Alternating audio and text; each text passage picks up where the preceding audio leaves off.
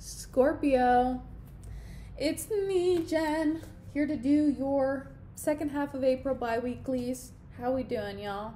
How we doing, Scorpios? Are we still in that dark spiral? I think I saw that in one of the readings. Anyways, the song I got on shuffle for you guys was Care Less More, Olivia O'Brien. It's like, it's a contest, who can care less more, or I hope I keep her side of the bed warm, because that's the only reason you've been keeping me around.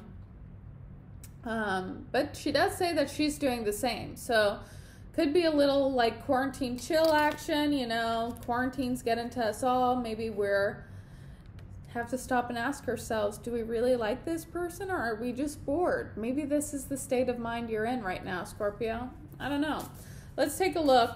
Let's see what the cards have to say for my Scorpios. Ooh. Love yourself. All right. Two more oracle cards for advice before we get into this reading. Speak up. All right. So maybe this whole care less more thing, maybe you need to claim your art. Gosh, I got that for another reading. I want to say maybe it was Leo or something like that. Maybe it was Cancer. I don't know.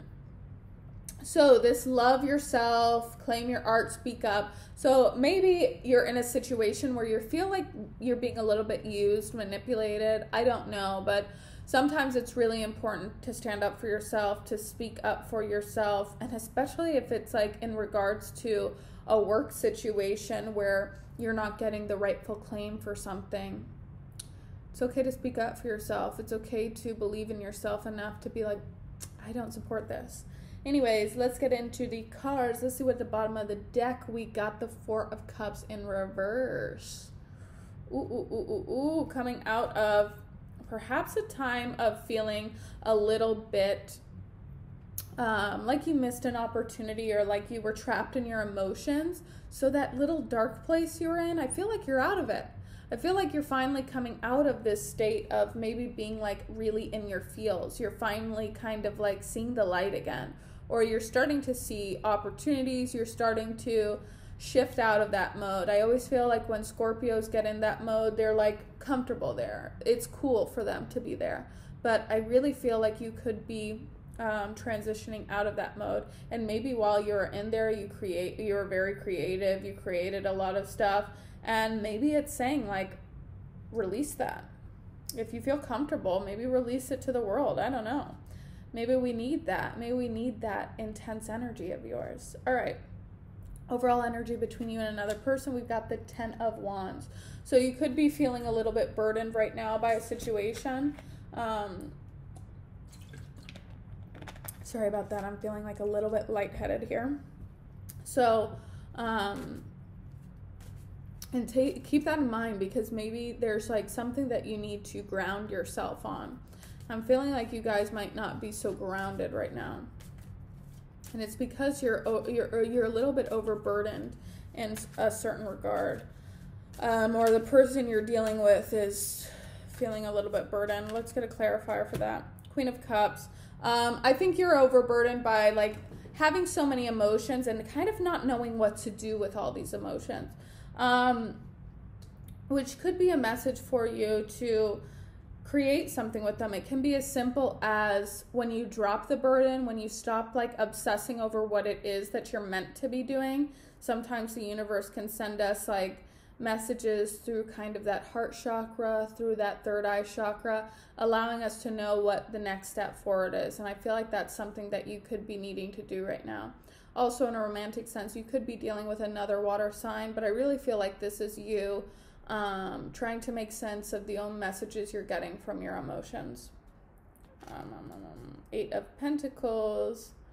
Work, work, work. As Rihanna says. Okay, Four of Wands. I like that. Seven of Swords. Seven of Swords. I don't like that.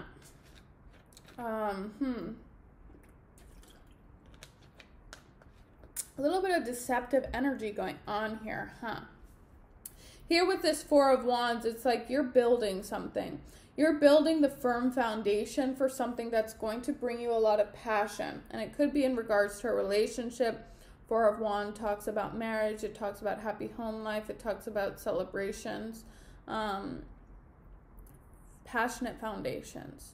You're building, you're working really hard right now in order to create this foundation of passion. The Seven of Swords here, I want to find out why that is here, because it seems like you have a kind of deceptive energy in your midst. Something that's keeping you. All right, so here we got the Nine of Swords. There's something that, gosh, I really feel like your work, there is an importance of grounding yourself here, because I feel like you're very much in your headspace and you're overthinking something. You're overthinking something you've been working really hard on.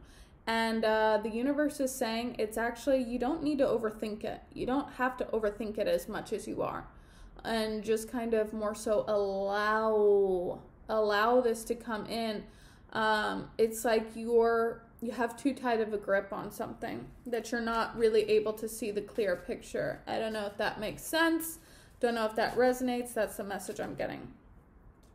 This Seven of Swords, this is this message. This is could be a person, could be younger person, could be younger fire sign energy.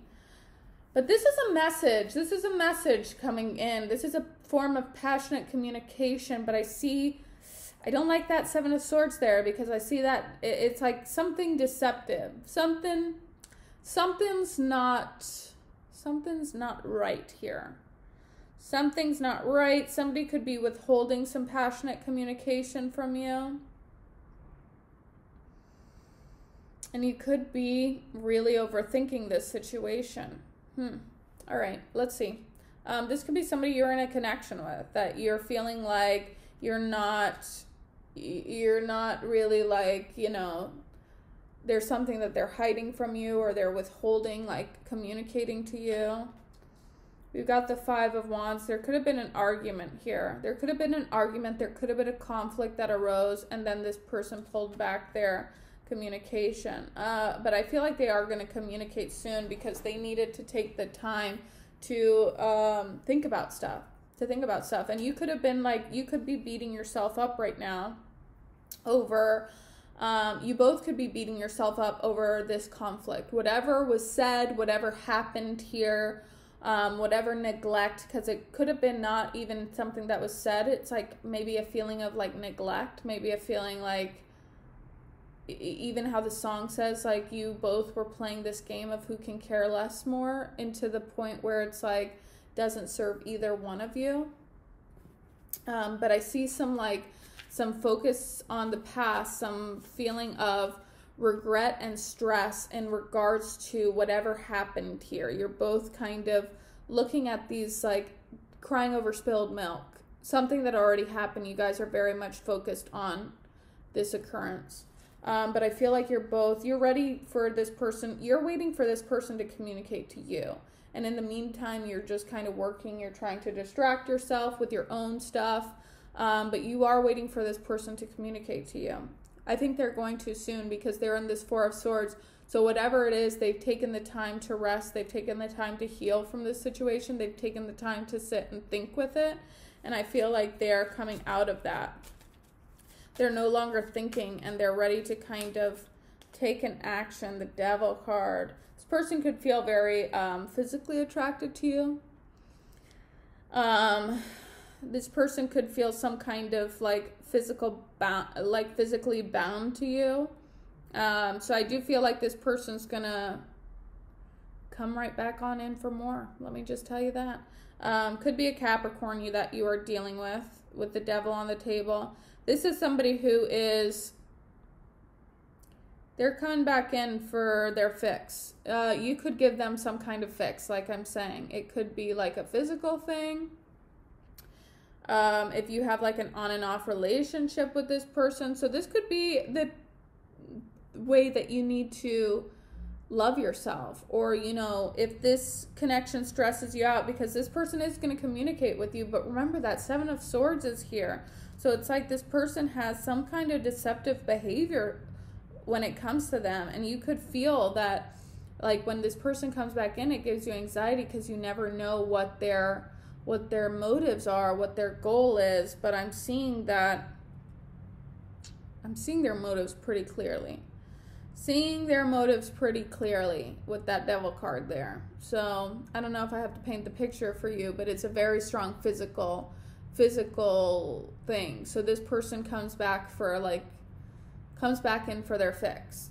This person could feel like addicted to you, or like the sense that they go away and then they come back to get that fix.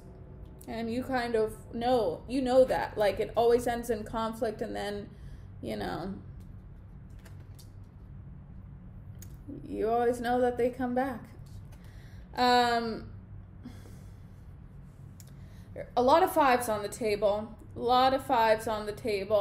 This could be somebody at some point you're in a connection with, or there's a lot of passion here, and you're trying to build this passionate foundation with this person, but they have a little bit of deceptive behavior, because it's like they're still trying to provide for themselves that they can't really provide for anybody else.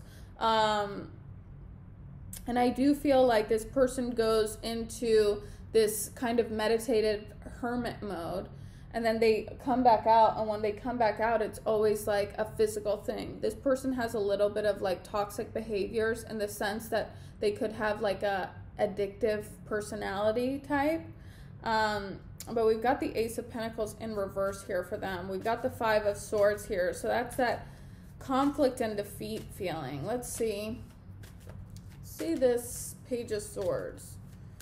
This is you like wanting to, you could want to communicate with this person, but just, it's like you both get to this cycle where you both have you go through this stage of like pride, not wanting to talk to this person, and then you let your guard down.